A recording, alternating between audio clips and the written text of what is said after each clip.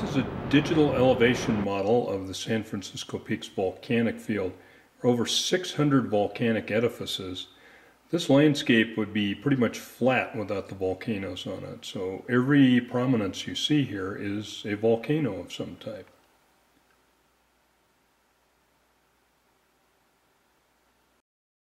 A cinder cone is a volcano built from loose volcanic fragments that are cinder-sized and larger.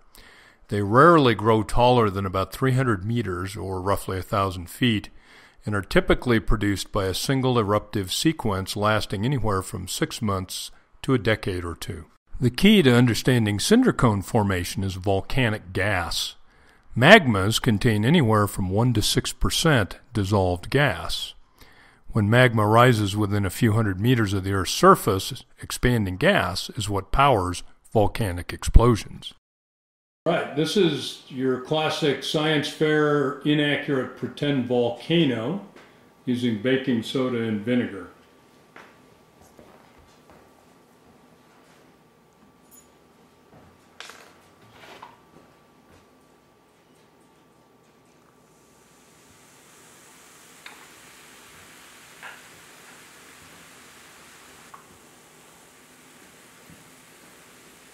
Now this is one of my least favorite science demos. I mean, it looks cool. You've got bubbles coming out of the volcano. Bubbles do power volcanic eruptions, but it's really not at all an accurate sort of description of what's going on. This demonstration is what's called a bubble bomb. And again, it's not a really accurate description of what happens in volcanic processes. It's still a chemical reaction. It's baking soda and vinegar, just like our fake volcano, except this time we're going to contain it. So the whole point here is to demonstrate the kind of power that can be produced by expanding gas.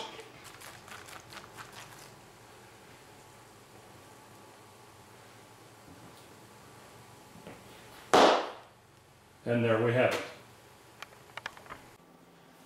A much better model for what goes on in volcanoes is just a big old bottle of clear soda. And I bet most of you will know what happens when we take the lid off, but let's go ahead and do this.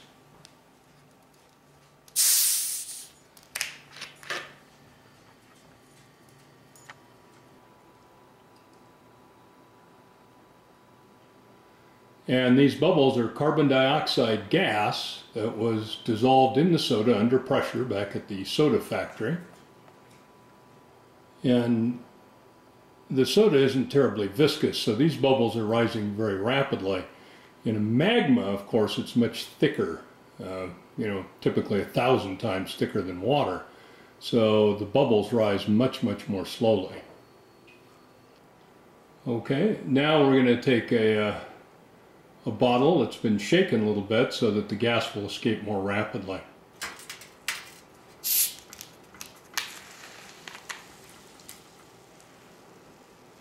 And that basically is what happens in a volcano. It's hard to imagine bubbles being able to blow the tops off of entire mountains, but that's exactly what happens. If magma rises rapidly to the Earth's surface, the bubbles are carried with it and escape at a uniform rate. This produces a fire fountain.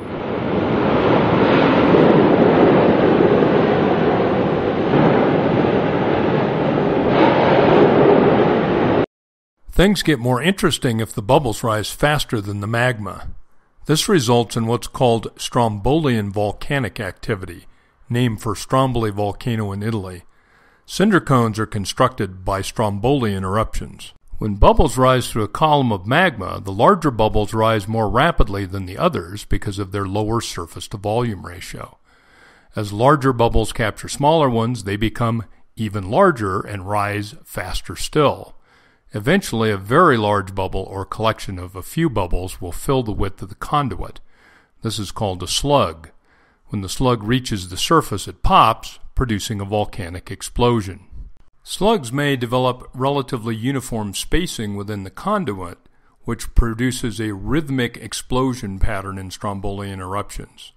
Typically, these explosions will occur every 30 seconds to 5 or 6 minutes, depending on the volcano. This video clip, recorded by Raphael Verndli from Yasser Volcano, shows small-scale strombolian activity.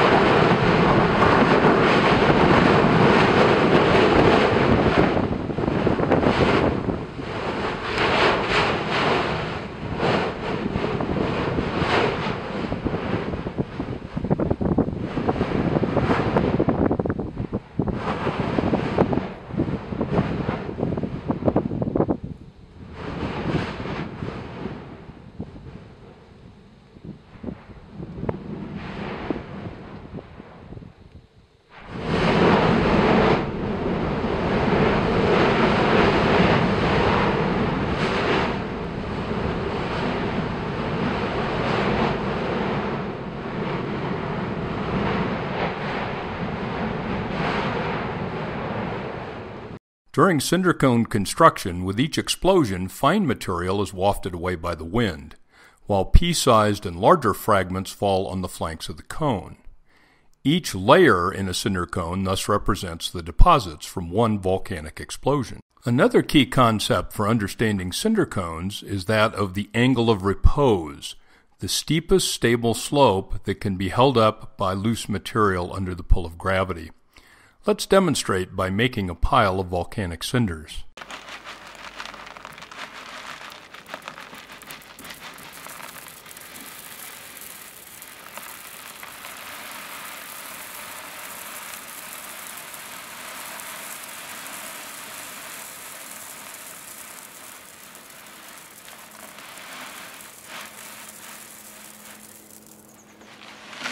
One of the neat things about cinder cones is that everywhere on Earth they start out with sides that slope roughly 33 degrees. Over time, erosion will slowly flatten them out, and you can easily tell younger from older cones at a glance.